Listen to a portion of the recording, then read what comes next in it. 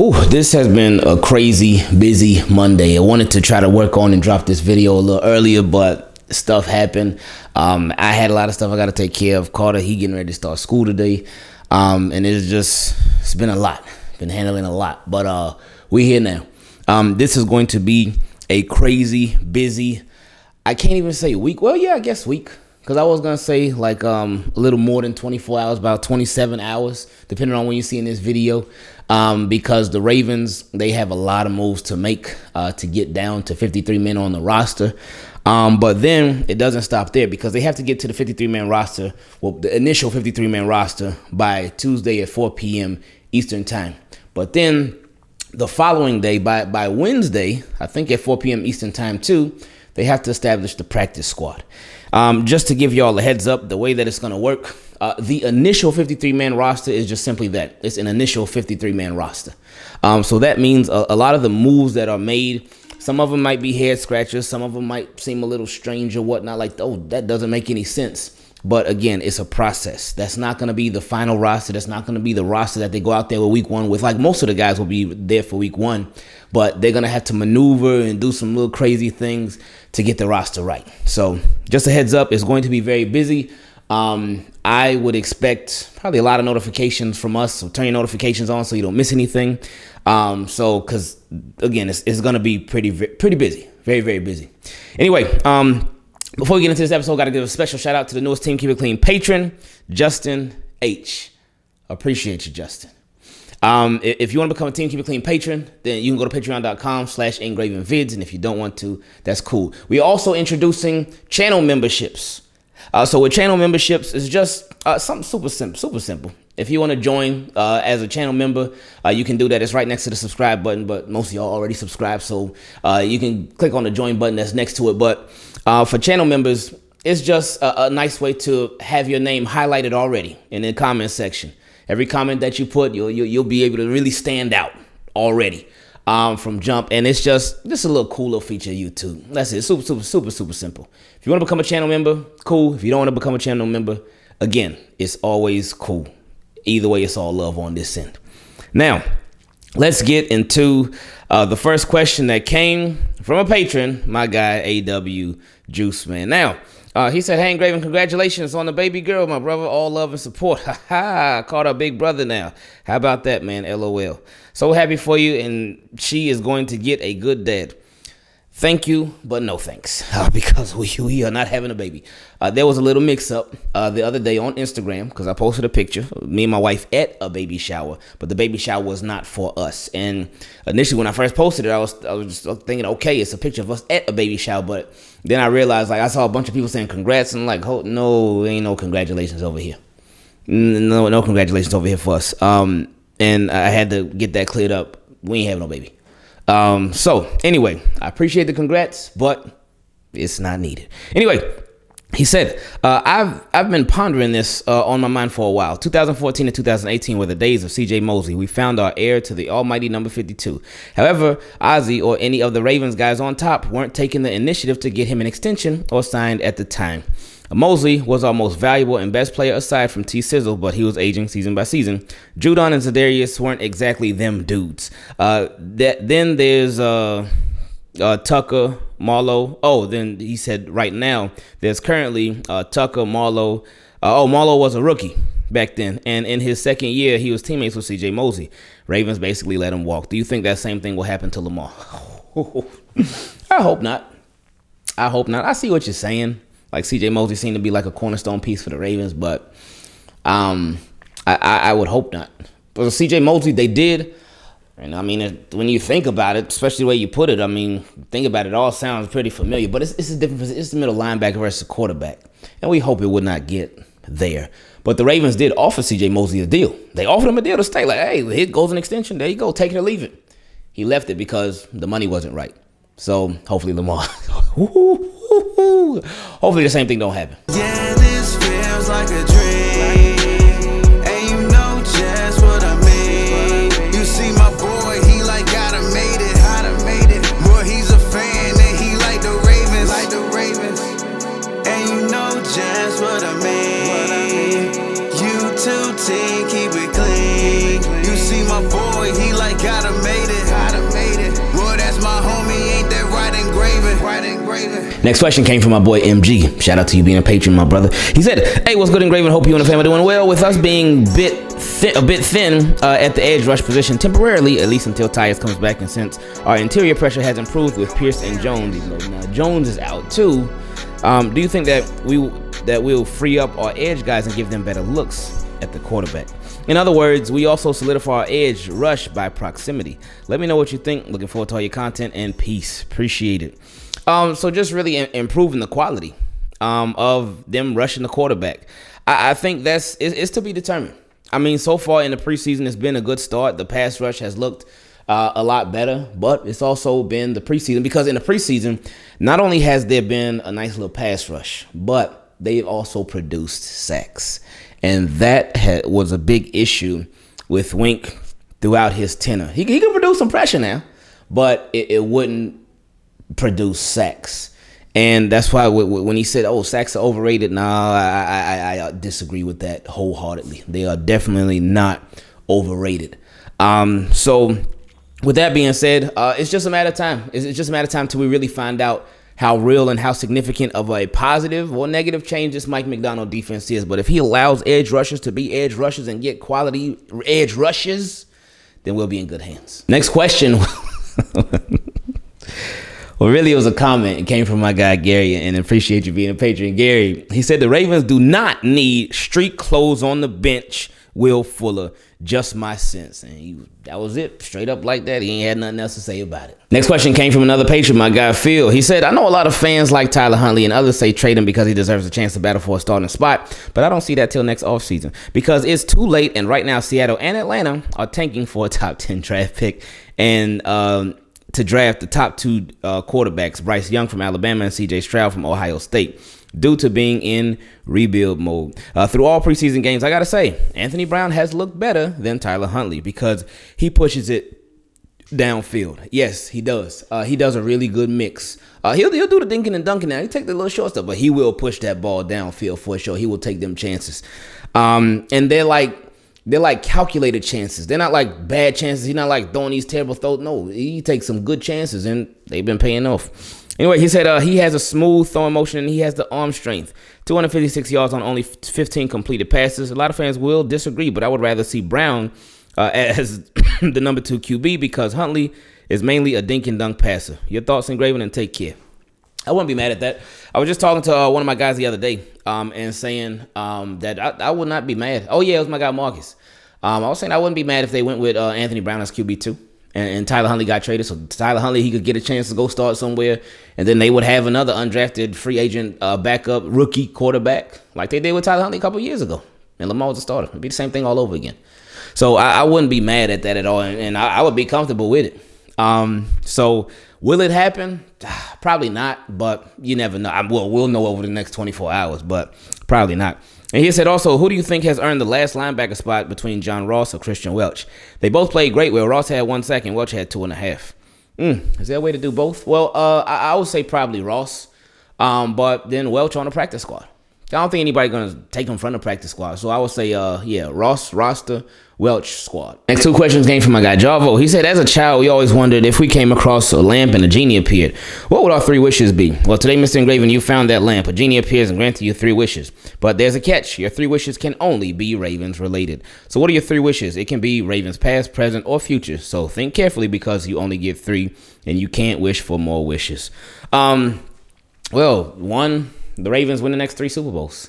Or actually, the Ravens, they win the Super Bowl every, because this could actually be 1 wish.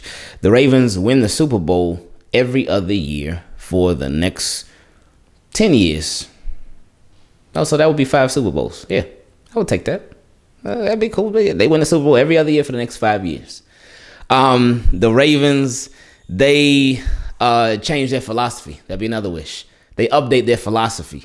They don't, again, it's not getting rid of the running game, but they just place a lot more emphasis on the passing game and on the wide receivers and really get the most out of those guys. And number 3, they show you why the cap is cap. And then his next question, he said, what are your thoughts on this poll? Who do you think is the worst QB to ever win a Super Bowl? So some of the names that are on this poll were Trent Dilfer, Joe Flacco, Nick Foles, Brad Johnson. I couldn't put Joe Flacco on there. Because again, once he got his little groove, once he got his little Flacco mojo in the playoffs after those first couple years, then he was on in the playoffs. Brad Johnson, that was with the Bucks, I think. Nick Foles, obviously, with the Eagles. Trent Dilfer with the Ravens, too. Probably Trent. Out of those 4 guys, I say probably Trent, then Brad, then Foles, and Flacco would be dead last out of that list. Next question came from Tack13. What's up, Tack? He said, "Hey, Ingraven, hope your day's going well. I was just thinking about the Ravens offense, and what came to my mind was why Greg Roman is not putting his players nor offense in the best position to succeed. If you have Lamar Jackson, DCs are going to stack the box just because of the narrative. Anyways, and if you have a healthy JK, you could run a spread offense, which he did in college, and played at a high level with Mark Andrews, Isaiah Likely out wide. This will most likely leave Bateman and Robinson, who can win one-on-one matchups, and Likely will most likely go off against a linebacker. One-on-one coverage, or if you put a CB3 on him, he's probably going to be a matchup nightmare on slants, and you would have the threat of Lamar Jackson taking off or handing it off to JK. I just don't think Roman and company have done the absolute best position, to contend for a ring deep in the postseason. Also, Ravens, please pay Lamar Jackson 5 years, $250 million already. You're not lowballing the guy that says he wants to become a billionaire. Oh, what a beautiful way to end that off. Yeah, I love how you put it. I love how you put that offense into perspective, and how you just really brought it to life. Because he talked about them running the spread offense, so Lamar and JK in the backfield. Okay. And then, yeah, Bateman, DeMarcus Robinson, Likely, Andrews. It's like, who do you double? And that's what I've been wanting for the Ravens for the longest. For them to have quality weapons and really be like, all right, who are they going to try to take out the game? Because we got somebody else that could go off. So hopefully we get to see that this year with Ravens offense. Next question came from a guy, Rodney K. And I appreciate y'all, because we're getting a lot of new faces in here. We got a lot of the same people who sing quite, but now this episode, we're getting a lot of new faces. So I appreciate y'all. He said, "Hey, what's up, Ingraven? Hope all is well with you and the fam. Been watching for years. I grew up as a Ravens fan, and it grew more watching the channel." Hey, appreciate that. Thank you. But back to the matter at hand. First question, how many yards and TDs do you predict Likely will get? And second, do you think Giro will see the possibility of this? I've played quarterback and understand routes and defenses. Well, I'm sure they will line Likely up outside on many plays, along with Mark Andrews being inside. Not to mention Robinson and Bateman will be on the field as well. Wow, both questions like go hand in hand with each other. This one and the last one. But anyway, he said as well, what this does is throws the defense off, having Likely splitting the coverage with Andrews needing to be doubled. Likely will either get a mismatched corner to guard him, or a safety, which will put the defense at a disadvantage to begin with. Let me know what you think, and thanks for listening. Sorry for the long message. No, you ain't got to apologize for that. That is crazy, because these are two different people, two different emails, but this is pretty much the same exact question. So about mismatches, and that's what we hope happens. That's what we really hope happens. Hope the Ravens make a lot of mismatches with their offense versus other teams' defenses, because they have so many possibilities. They got so many possibilities and different things that they can do, and just I really hope they take advantage of it. I really do. We really do. We all really do. But to the first part of the question, how many yards and touchdowns do I predict Likely will get? I say I think the yardage will be, I guess, low. I say about like 650 yards, maybe 700. Yeah, I say about 600. I say about 600 yards, but I think the touchdown will be high. So like 600 yards, maybe like 7-8 touchdowns. See, another name that really don't send in questions like that. Next question came from my guy, Chris L. He said, "Hey, Ingraven, hope you're well. Got a question for you that might intrigue all members of our Team Keep It Clean family." I love how you put that. He said, "Our Team Keep It Clean family," because that's exactly what it is. He said, "Unless I missed a big report or something, have you heard or wondered on how defense is adjusting to the new scheme? It's a whole new thought process for everybody. Is it similar to his scheme at Michigan last year? He did bring Michigan's defense from 115th overall in 2020 to 3rd overall last year, and seems to utilize every player's strengths as a whole to improve reactions, assignments, and teamwork to explode in a good way. I looked at some film from last year, and the first 2 games showed some similarity with a ton of zone rotation, combo zone reads with man zero coverage outside. Or they could just be duping like they do and show complete brand new schemes to the Jets. Sounds nuts, but it would be unlike Ravens to show complete decoy offense and defense this month to give up nothing to the league. I think this might be possible, at least somewhat, because I've seen just 1 or 2 Roman and McDonald cookie cutter presses all summer, and Harbaugh is king vague. I like that. I don't know. What do you think? Sorry for the rant. As always, stay safe, take care of the family, and be cool. Appreciate it, Chris. Yeah, I mean, for that, I think we won't know till we know. Because I know we could start to see a little bit of stuff in preseason, but they not showing nothing in preseason. They ain't showing nothing there. They doing very, very basic stuff. Very basic stuff. Very simple stuff. They not really scheming up like that. They look trying out little stuff here and there, trying to get different guys involved in but they ain't doing nothing crazy.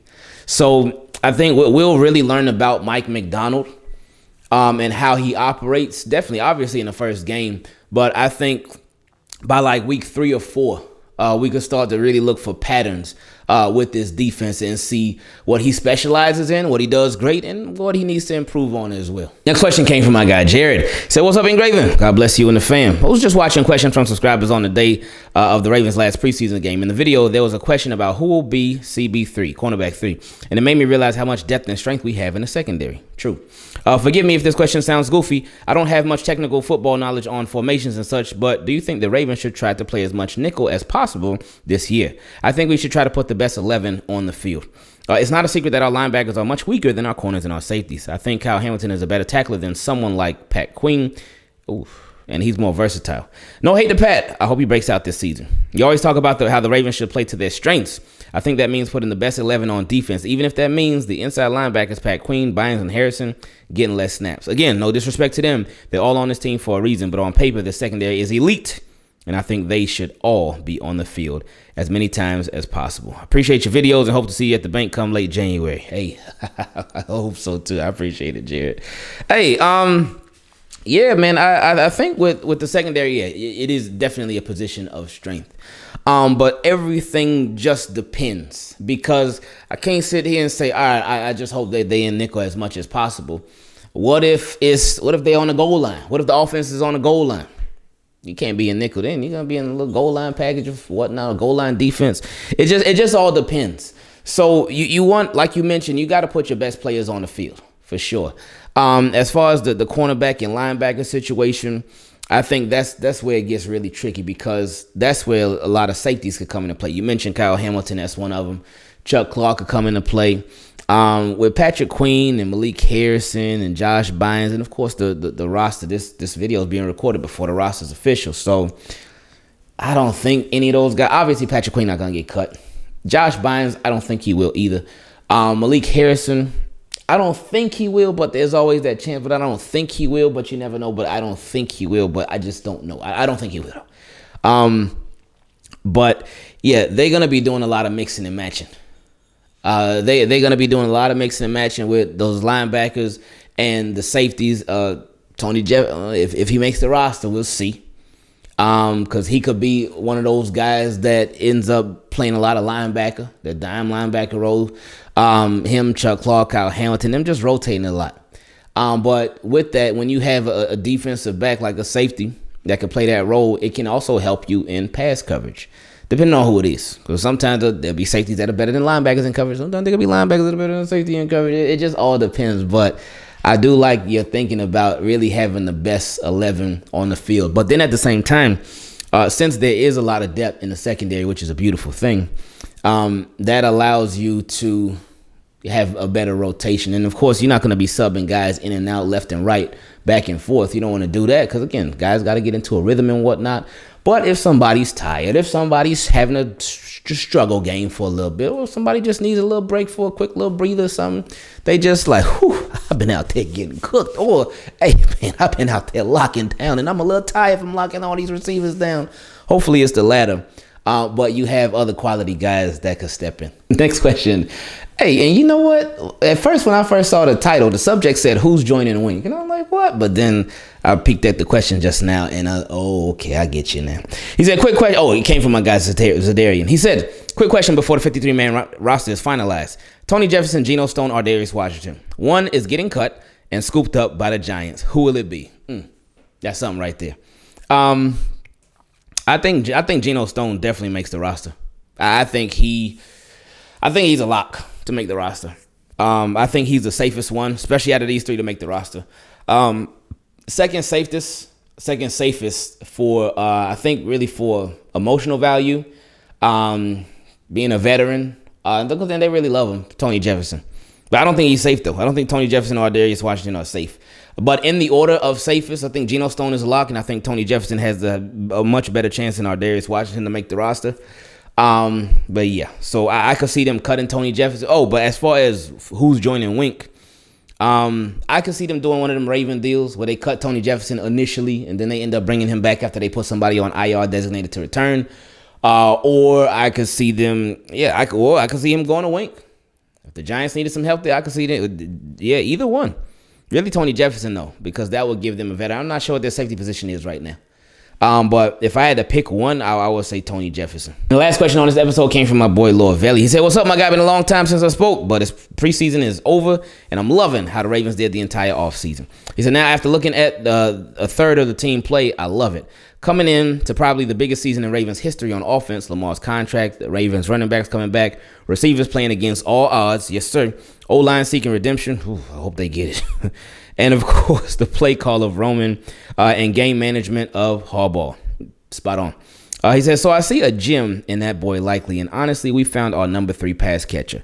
Number 1, Andrews, number 2, Bateman, and number 3, Likely. Now, the other guys will hit if used right, but I can see the offense lining up 3 receiver sets, but with Bateman, Robinson, and Likely as a slot opposite of Andrews, but still having Andrews on the line with Dobbins in single back formation." See, I'm loving this episode because this is the third time when y'all are really coming up with these different concepts and these visions of the Ravens offense and the potential of it, what they could do, what they should do, what they might do, and just the possibilities of the success that it can make the Ravens have on offense. I appreciate y'all for that. But he said, "I think it's no possible way Likely plays less than 30 snaps and doesn't get 8 balls thrown to him. He is Aaron Hernandez 2.0, and I can't wait. Hopefully he is not Aaron Hernandez 2.0 nothing. But I get what you're saying." Anyway, he said, "He is the star that we were looking for in an actual wideout. And with the addition of Robinson, if he can create separation 2 to 3 times a game, Lamar can deliver that deep ball. OMG, look out." That's my time. Love the channel, Ravens flock. Let's go. Hey, spot on, man. Spot on. I hope all of this stuff that y'all been talking about in this episode all comes to fruition when it comes to that offense. And Ravens just they let it fly, man. They let it fly, and they just rack up points. They rack up yards. But most importantly, in the process, they rack up wins. We out. Yeah, this feels like a dream, and you know just what I mean. You see my boy, he like gotta made it, boy, he's a fan and he like the Ravens, and you know just what I mean. You 2 team, keep it clean. You see my boy, he like gotta made it, boy, that's my homie, ain't that right engraving.